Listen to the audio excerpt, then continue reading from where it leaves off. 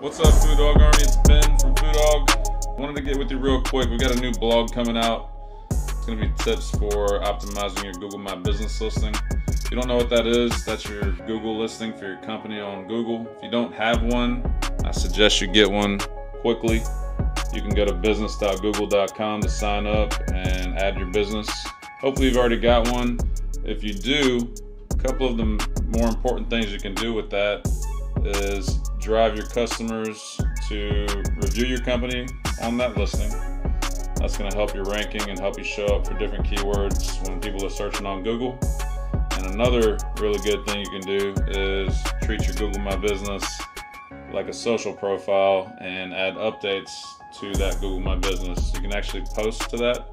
So if you're out on a job site, or you're out showing a real estate listing, or you just installed some nice gutters or a new roof for your client, you can actually take photos of your job site or wherever you are out in your service area and create a post on Google My Business.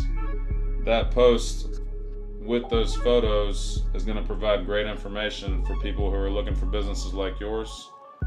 But yeah, those are some quick tips about Google My Business. Hopefully that helps you guys. Let me know if you have any other questions. I'll be happy to help. Let's dominate.